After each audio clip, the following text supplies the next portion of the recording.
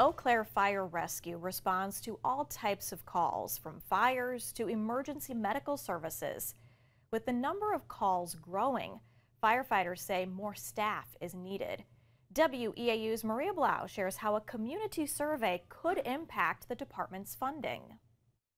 Danielle, the Eau Claire community has grown by more than 3,500 since the 2010 census. With a larger population, the number of calls for services provided by the fire department has also gone up.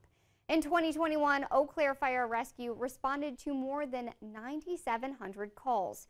Eau Claire Firefighters Local 487 says the city's fire department falls short of the staffing standard put out by the National Fire Protection Agency. The union says that means in places like the city's south side, they only have enough staff to run either the ambulance or the fire truck, not both. With this increase in call volume, we run over or just about 10,000 calls a year.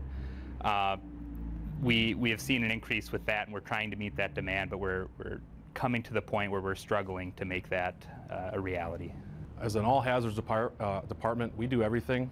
There's nothing that Eau Claire firefighters will not respond to. However, there's no 911 for us to call.